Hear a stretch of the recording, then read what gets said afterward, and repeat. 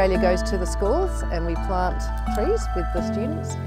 What a beautiful day. Gosh, we're so lucky. Yeah. Aren't we lucky? Now guys, we're going to head over in this direction.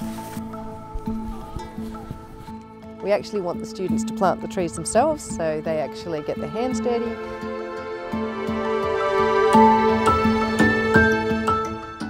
Can you tell me why we should plant trees? What were you going to say? They give us food. They do give us food, don't they? Yeah. Who else do they give food to? The animals. Animals and birds. Yeah. So all the berries and the nuts and the seeds and the flowers.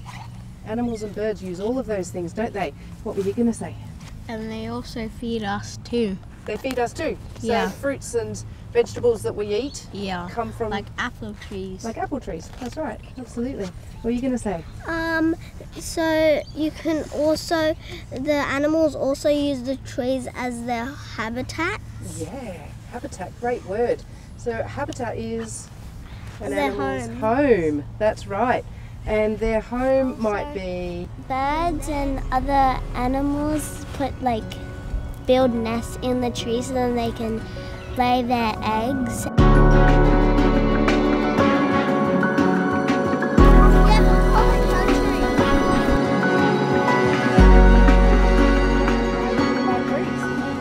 What is a good thing about planting a tree? They help us breathe. To breathe, that's right. It's super important, isn't it? Without trees, there's no air. Yes. And when we breathe out carbon dioxide, that's like their oxygen. It's like that they breathe in. Yeah. That's exactly right.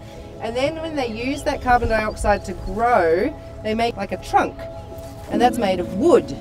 And that wood is actually mostly made out of carbon. And carbon is the main thing in carbon dioxide.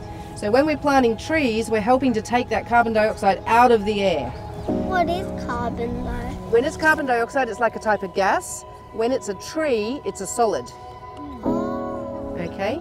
So as a solid, it's locked away and it's not in our air anymore.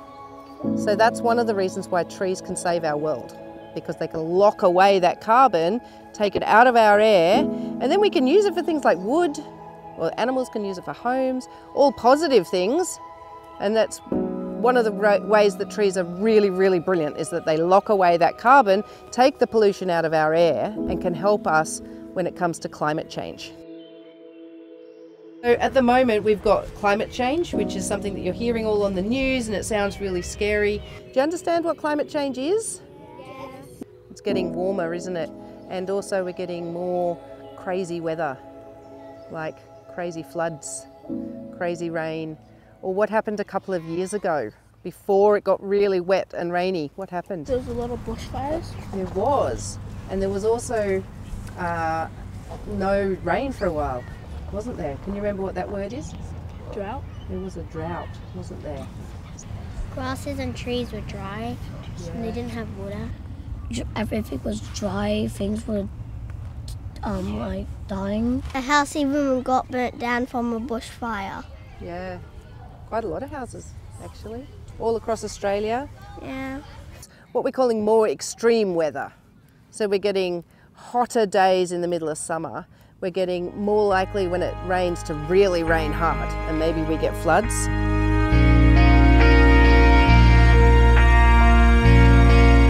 The problem is with urbanisation and cities is that we have a lot of artificial surfaces, concretes and roads, houses, roofs, and all these things are really good at absorbing heat and holding on to heat.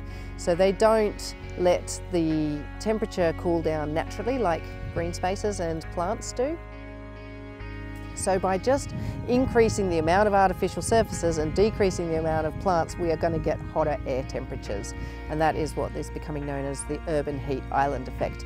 And in some places it's quite extreme. And this has a heavy impact on humans, on people, because they can't cool down at night, they can't recover from a hot day, and that has been shown to have serious health issues. They're all becoming really, really hot seasons. Not every school's got air conditioning, not every kid's got air conditioning at home when they get home, and they haven't necessarily got the space to cool down, and that makes it really difficult for the students to concentrate.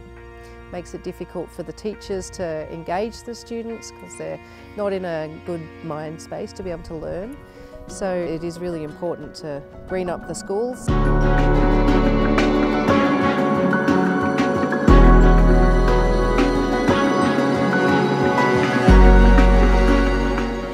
Plants have a process called evaporative cooling, which is part of photosynthesis, where they actually evaporate water into the air, and this creates a cooling effect.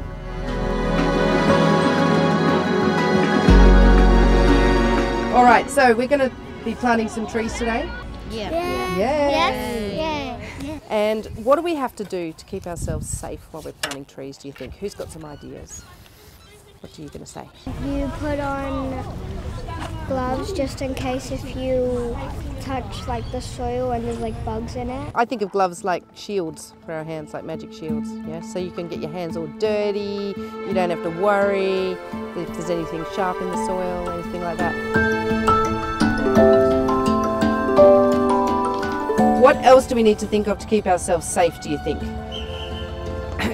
Wear our hats. Because it's a beautiful day, the sun's out, it's lovely, and then we should?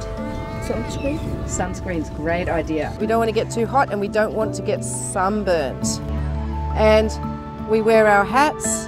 And also, what about our feet, do you think? What might be important to think about with our feet? What kind of shoes have I got on? I've got big boots on. Always have my safety glasses on too. It's the same with my hands. I don't want to get poked or bitten or stung by anything, and I want to keep my feet safe. So what are we going to do when we're moving around today? Do you think we should run around like crazy people? No. No. What about walking sensibly? Yes. Yes, that would be a good idea, wouldn't it?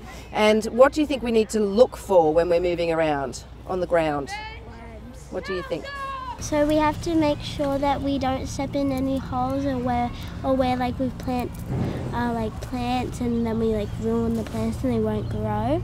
If we see a plant, we should walk over it. Now that is very sensible, because when we dig a hole to plant our plant in, if we then don't realise it's there and step in it, we could maybe twist our ankles, fall over. So we're going to be careful where we walk. We're going to make sure we wear the correct things to keep ourselves safe. Hats, gloves, good shoes.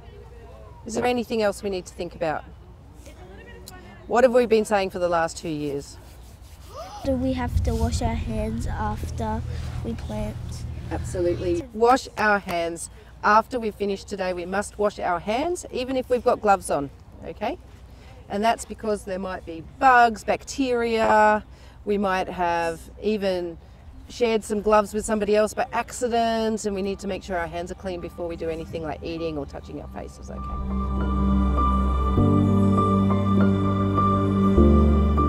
Most of our plants are tube stock, which are actually quite small when they go in the ground, like maybe this big, but they grow quickly. That's the best size to plant a tree, because they actually grow a lot quicker than a bigger tree, which takes a long time to settle into the ground. Guys, me and my friend Jacqueline are going to show you how to plant one of your little tube stock plants. So Jacqueline's had some experience before. Plants have been in the tubes for a while, so the roots are starting to grow into the shape of the tube. They're just dying to burst out.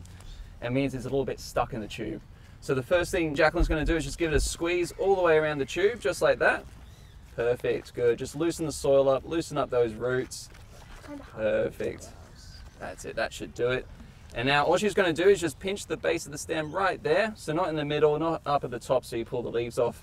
Right at the base, and then you're just going to pull the tube away. And I'm going to pull too. There we go, out it comes. You can see all the roots growing into the shape of that tube. So before we stick that into the ground, what we're going to do, just grab a handful and just pinch and pull away, just so we can spread those roots out and they can grow nicely into the soil. Yeah, a few more pinches, spread them out, just so it doesn't look like a tube anymore. Excellent, we'll pull it a bit that way, splay them out. You know the next step, Jacqueline? Yeah, chuck it in the hole, excellent. So we've already got the holes dug for you guys. If the hole's still a little bit too shallow, just pull some of the dirt out with your hands. And then make sure it's nice and straight. It's not down too deep. It's not up too high. Make sure the top of the soil is level with the hole. And now Jacqueline's going to push all that soil in. And make sure it's standing up nice and straight and tall. Perfect. Make sure the soil's nice and compact and hardy, and then you can push some of the mulch around over the top of it.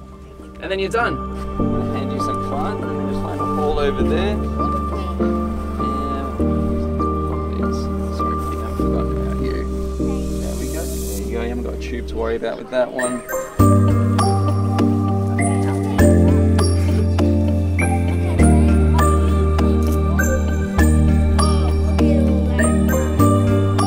A bit tricky because you haven't got a solid stem to hold on to. There we go.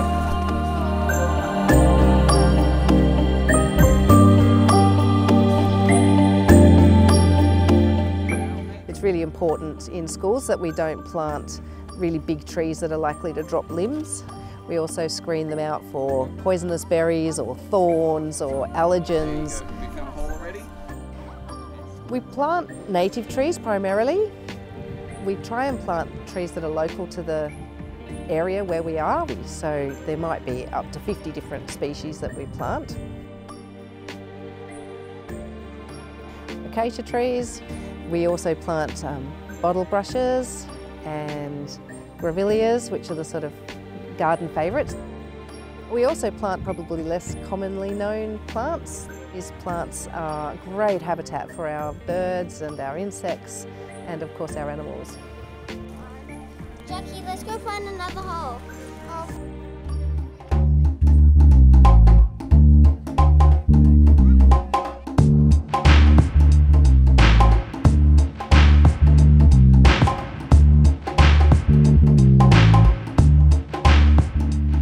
So these are big trees. You can see this one over here and that one over there, they're the same. They've got these nice big glossy leaves. They're called brush box. Brush box. Can you see the roots? Yeah. Whoa, that's good. That's good for our plant, isn't it? If there's some worms and things. There's little ants living in it. Oh, I yeah. wonder where the worms are in there. We have to be careful to make sure that the top of the root system here is at the same height as the soil around it. And we need to make sure we push all the soil into the hole so there's no air bubbles. Josh is going to grab it as it comes closer.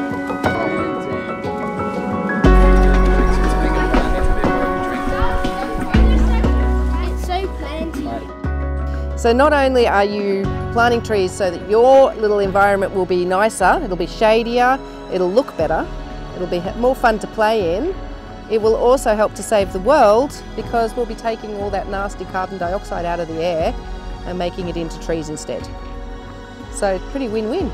Can't think of any reasons not to do it, can you?